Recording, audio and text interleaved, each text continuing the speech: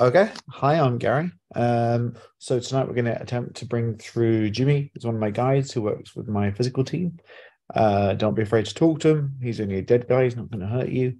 What you're getting tonight is his opinion to your questions. If it differs from your own opinion, that's completely fine. You are completely entitled to believe whatever you want. You're just getting his opinion.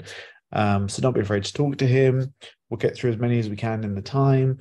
And then I will be around at the end if there's anything you need me to elaborate on, or if you have any questions or you run out of time, I can try my best. But otherwise, just enjoy. Um, this isn't a seance. If you need to go to the toilet, go to the toilet. Please don't take us with you. But otherwise, yeah, just kind of enjoy. Send your energy. Keep your questions kind of nice and brief. What's the spirit world like, rather than 50 years ago there was this bright light in the sky, three wise men, and all that. Also, keep the questions interesting. If we have 50 people say, can you tell me about my guide, it's going to be very boring for everyone else. So just try and keep it more interesting. What happens when you die? Have you met Jesus? Does he play poker? Does he eat Easter eggs? Whatever, that kind of stuff, whatever you're interested in, really. That'll make it more fun for everyone. So, who wants to start? So on your side of life, you're aware that you have guides and helpers that work with you from my side of life. Now, when you pass over to my side of life, you still have guides and helpers.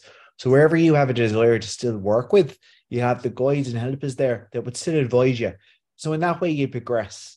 Now, a lot of it is beyond the duality of the physical world. So it's different lessons, different experiences you're going to get as you progress within my side of life.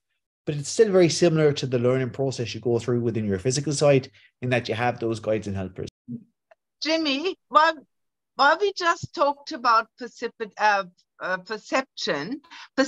in the seance room, could you please talk about that? So working with perception is an easier way to work, as it requires a lot less energy. Rather than create a mass that every individual can perceive, we could just work with how your mind perceives that energy to show you what we want to show you. Therefore, we could create a mass. You could see your mother, and the person next to you could see the father, because we're still producing the mass, but we're working with how you perceive that energy to show you what we want to show, which requires a lot less energy. So, would that mean that uh, what we perceive in our environment, it's always a certain energy? That's the reason we see it like that.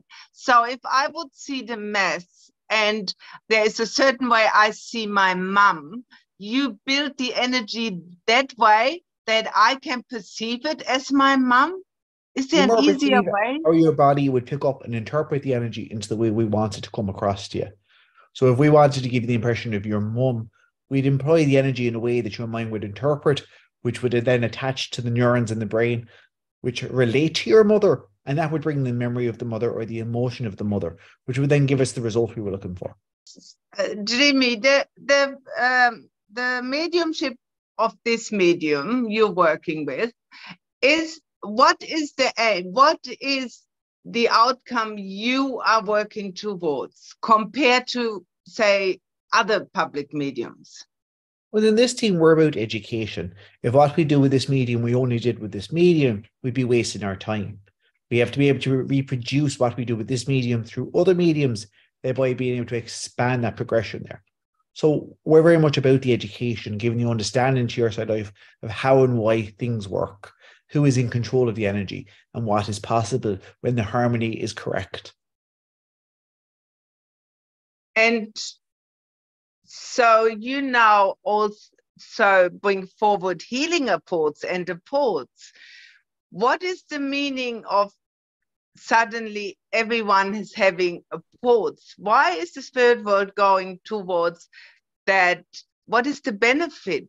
Why are everyone bringing forward supports now? Why is it so prevalent? Now, they're a way of harnessing energy or utilizing energy or activating energy in an individual. So, for example, you may be given an object from the world of spirit to harness your healing ability or healing that you need to receive. So, often, if you are given an object or a part, it's got an intention behind it, whether it's for your own benefit, your own development, or to elicit a memory. And so you embed a certain energy for that person. In essence, the object in question becomes more of a beacon. Your energy picks up on that beacon and it then replicates or carries out the intention within that beacon. So if we're wanting to say work with your kidneys, the object there will encourage your own energy field to react in a way that will be beneficial to your kidneys. In some cases, yes, there will be damage which will take a while before your medicine and your science fully understands it, or there would be lasting effects because of this. It's not going to be as extreme as many on your side life seem to think, but yes, there will be a factor of that and damage that will still be yet to become known to your side of life. Now, that will depend upon the individual there, depending on what type of phenomena you're doing, what skill you're working with. For every skill you have, we'll have a number of guides that will work with you towards that skill. Now, a misconception from your side of life, a guide is somebody who owes you a karmic bond there, energy that needs to be repaid to you. Now, the way they pay that off to you is they work with the physical realm without taking upon themselves a physical form. Once they've paid off what they owe to you, then move on. And these are the guides that will change throughout your life. You then have personalities and entities that work with you who are part of your soul group, who wish to help you achieve the lessons that you've set out to achieve within your lifetime. And they'll stay with you throughout your life. But every skill you have within your physical life, you'll have a guide or a helper within my side of life working with that. And you may have a team that works with that. Now, another misconception for your side of life, there's many there who go to your churches, go to your mediums and get a message week after week and think themselves so special. And then you have some individuals that never get a message and think that they're forgotten by the spirit world. Now, to that, I'd say the more guide you have or the more messages you get from my side of life means the more help you need. So if you're not getting messages directly from my side of life, it's because you don't need that direct help. Indeed, now, sometimes this can be a misconception of the mind of the medium or the minds of the sitters, where that personality is then created, or the intelligence coming through from my side of life is overshadowed and changed into a way that the minds will understand or accept. Other times we may use a personality which is known to your side of life in order to come through and achieve what it is we want to achieve. Actually, it's often cheaper than using a phone. Indeed, the worst that can happen is that your own mind will interfere and you believe the information coming through, which is projected by your mind rather than intelligence coming from my side of life. But this isn't just related to birds. This is any faculty you use to work with mediumship or your psychic ability. The mind will always work against you where you allow it to do so. If used properly, though, it can be utilized as a tool to make connection with my side of life.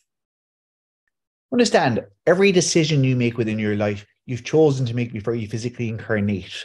Now, on the one hand, we are not governed by time like you are. So everything that has occurred or will occur is occurring right now. So when your perception makes those separate moments.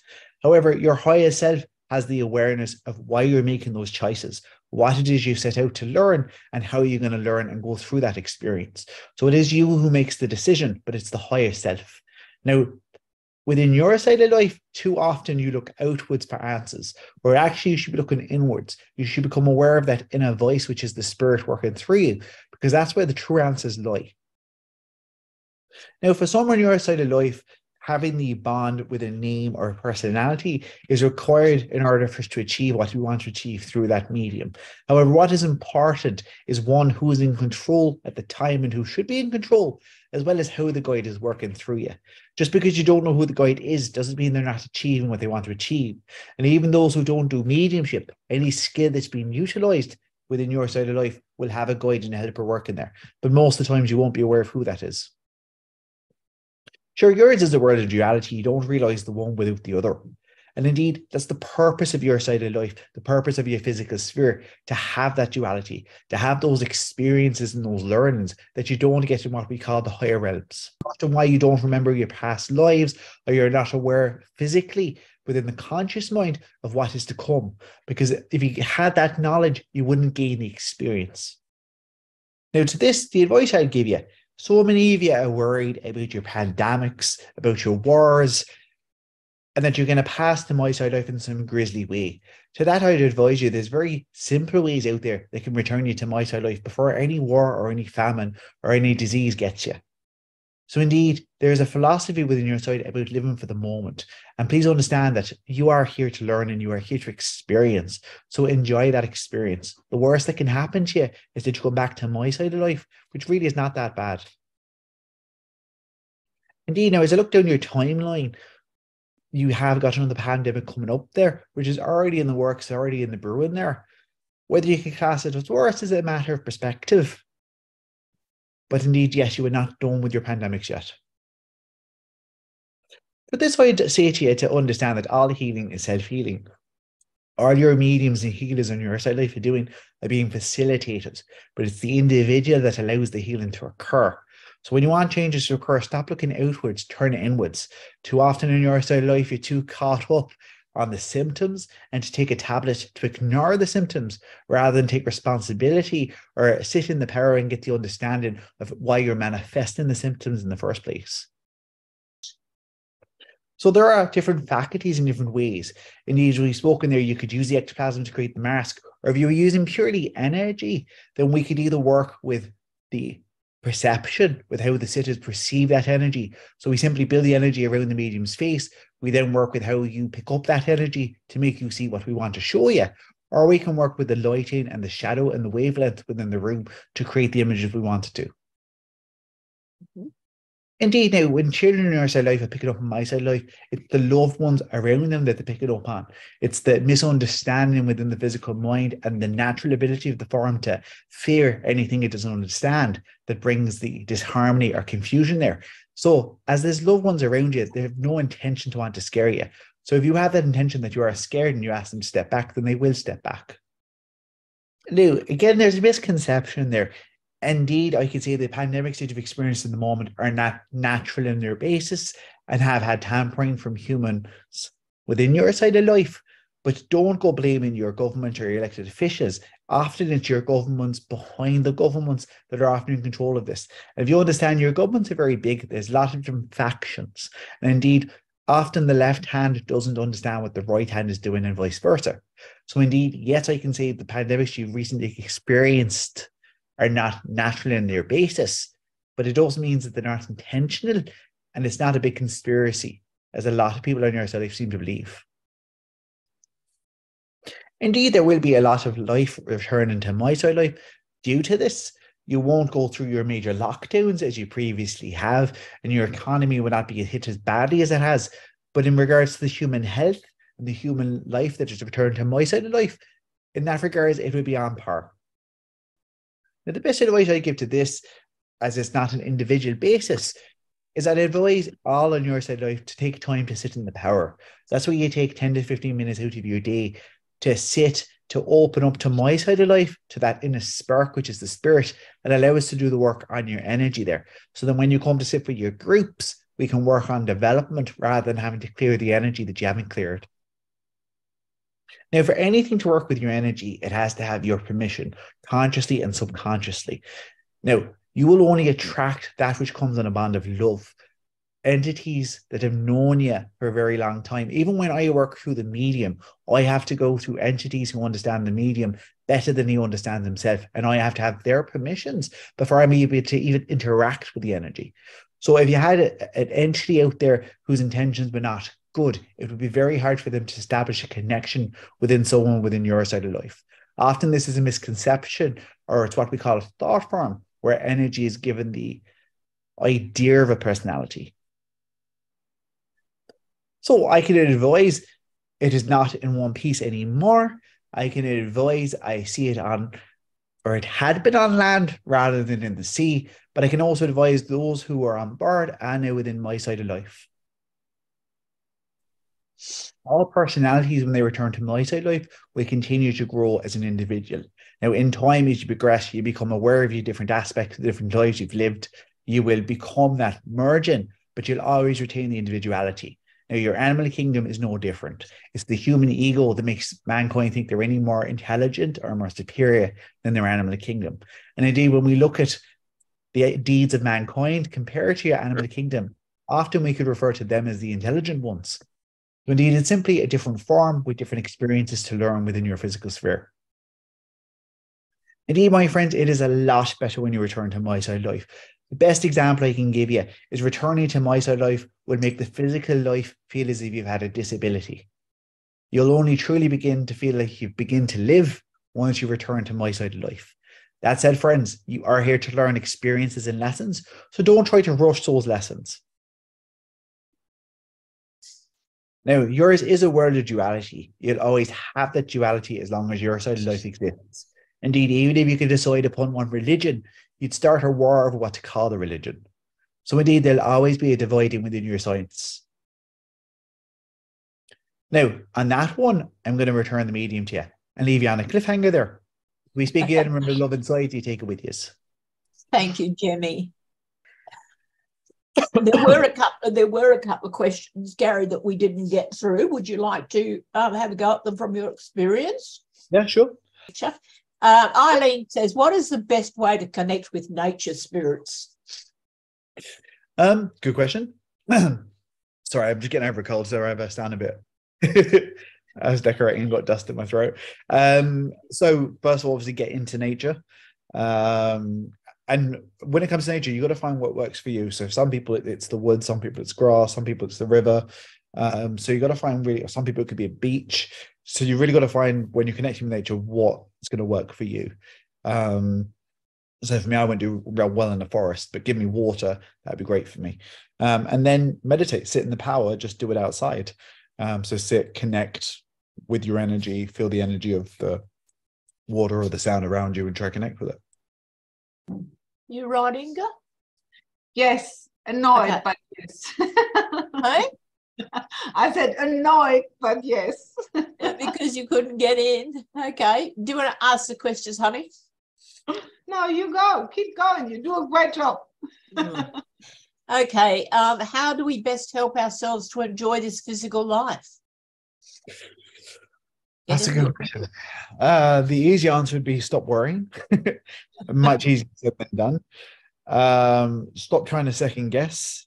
We spend so much time worrying about things in our head that never happen, or even if they do happen, they're never as bad as we imagine they're going to be. And I mean, there's no point crying over spilt milk; it's still spilt. So yeah, just try and live for the moment, really. Okay. Does the fundamental Christian interpretation of Jesus' spirit materialization at Easter as bodily resurrection affect the understanding of the afterlife? God. Well, that's a good question. Big question. I would probably say no, not necessarily. In essence, it's what we see in seances where spirit materialize on a regular basis. It's the Christian interpretation of it, and they've put their spin on it, which is fine.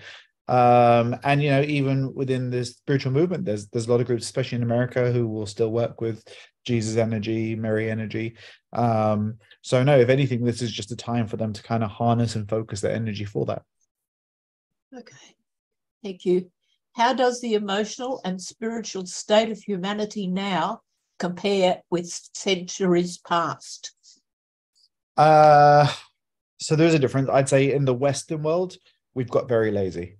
We've got very lazy in the sense that even if we look back 100 years, you would have tea and table tipping parties where it would be sociable to get around, sit in the dark, and give an hour to spirit because we didn't have Netflix.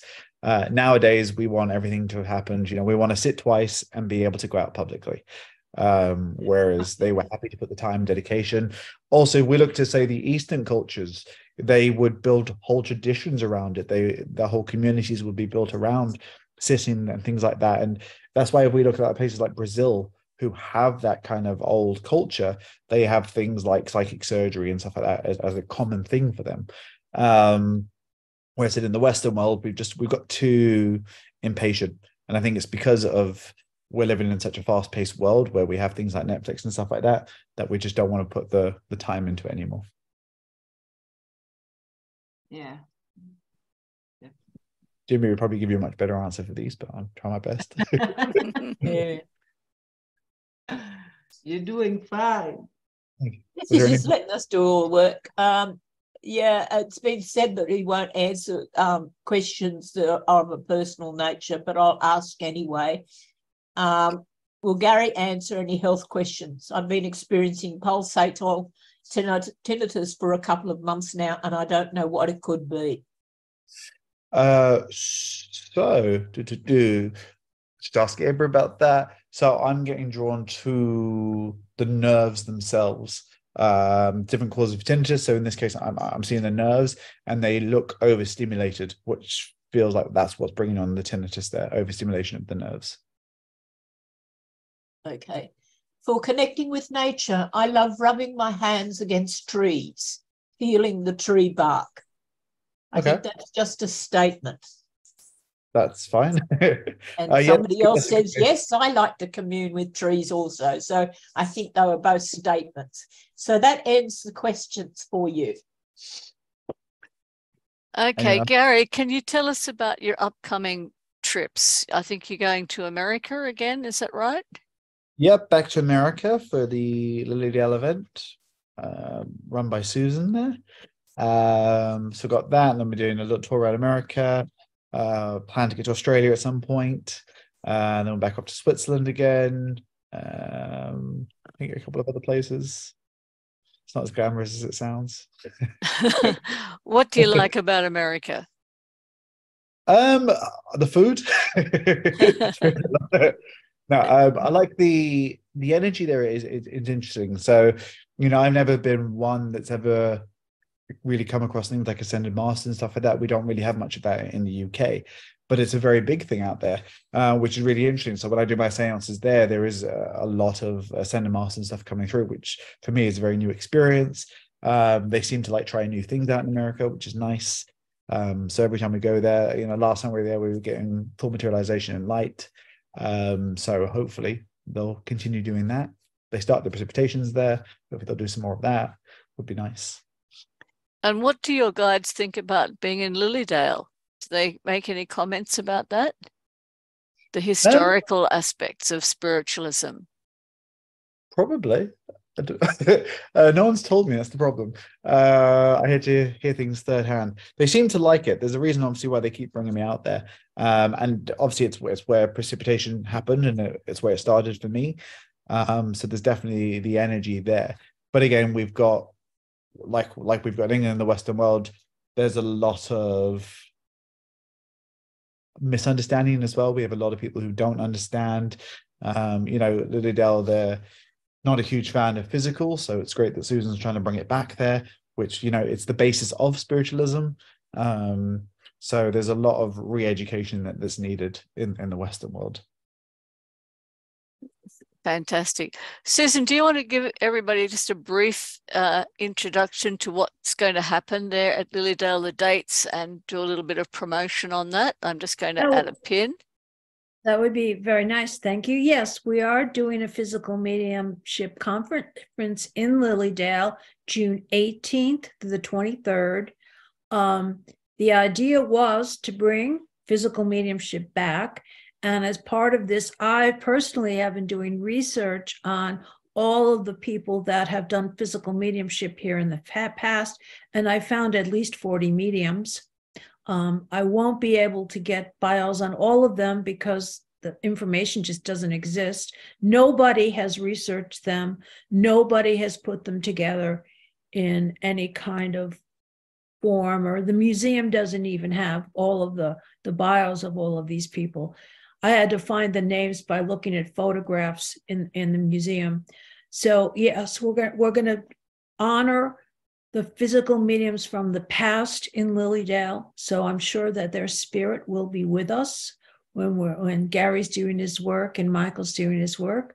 We have Michael Shane coming. We have, of course, Gary coming, and we have Bill Bolt, who's a fairly new physical medium, who's going to be doing workshops for us.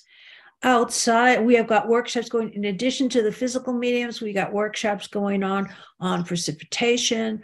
I found the old book by, what am I blanking on? Keeler's book on how to do slate writing. So we will be doing slate writing and precipitation experiments, and we will be doing energy experiments, and we'll be doing lots of other Winterbrook's going to be with us. She's going to be doing transfiguration and all kinds of things. So the tutors right now are Julie Adriani, who's also a physical medium, Winterbrook, who's a physical medium, and myself, who dabbles in physical mediumship, are going to be the tutors. So it is a 5-day event actually, of all things physical. So I'm very excited. I am offering 1-day passes for people in the area here, especially in Bill's area from Rochester. Some want to come for the day. And there are a few options now. I am trying to do an online thing. The online thing is with Michael at this point. Yeah. So fantastic, fantastic. So what's the attitude of the people in Lilydale to physical mediumship? I mean, are you getting any flack against this? And why is there flack against physical? Well, I think there was flack because of, I keep thinking it was a lot of it had to do past time with all the fraud stuff they had. I mean, what happened was they came in here about the time of Houdini and Carrigan. They came in, there was a scathing article in the New York Times about fraud in Lilydale. Some of the mediums were tested by the Lilydale Assembly afterwards.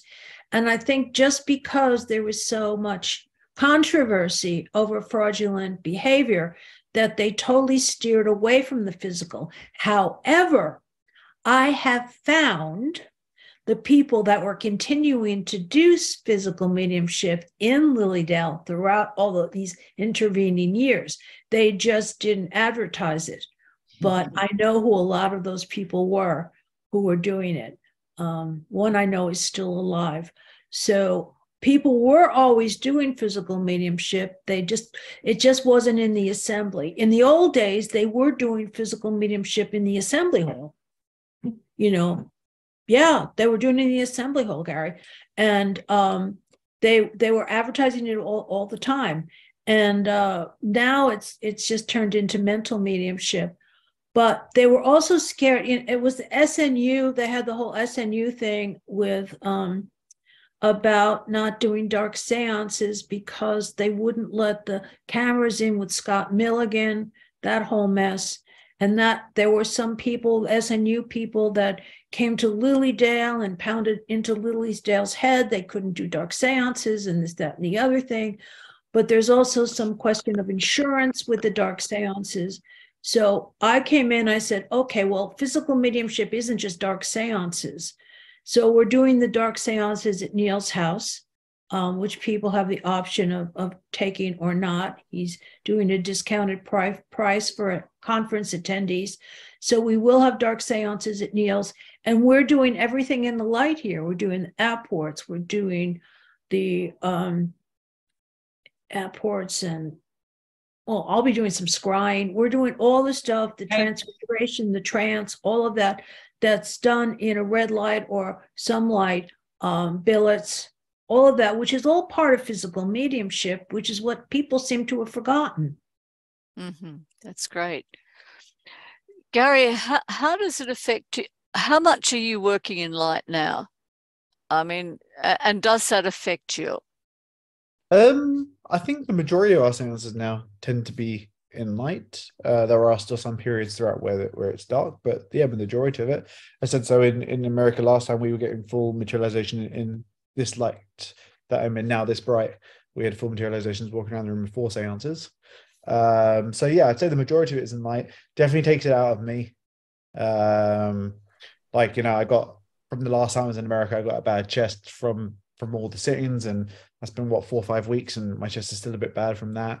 So it definitely takes it out of me, but still alive, still ticking.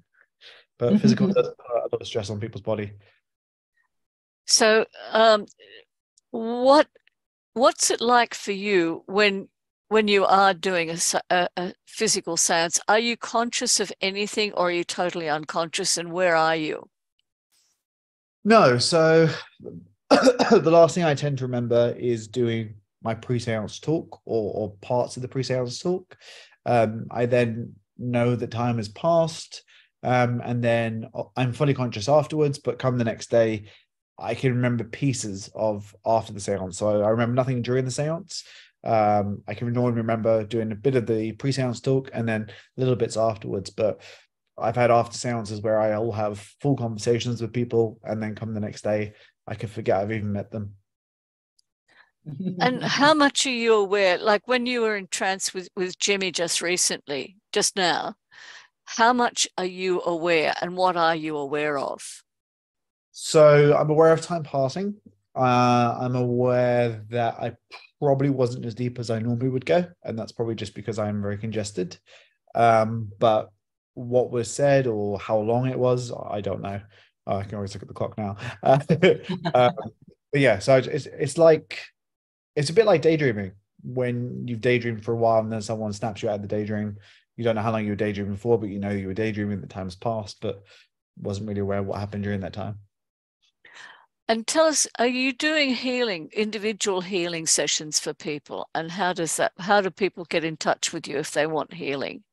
Yeah, so I've got clinics all over if you want to see me in person. We also do a lot of work absently. So we would set up a time and date. We'd have a chat like this. I then go do the treatment. Then I'd write up everything that we worked on, that we picked up, and send that across to you for you to read and digest. And then if you've got any questions, you can come back to me. The quickest, probably easiest way to get hold of me is through Facebook. At the moment, it's probably the quickest way to get hold of me. I also post a load of free stuff and like free talks and stuff on Facebook every now and then. Like this, I'll post this on my Facebook afterwards as well. If people want to watch again on YouTube. So yeah, it's probably the quickest and easiest way to get hold of me if you're interested in healing.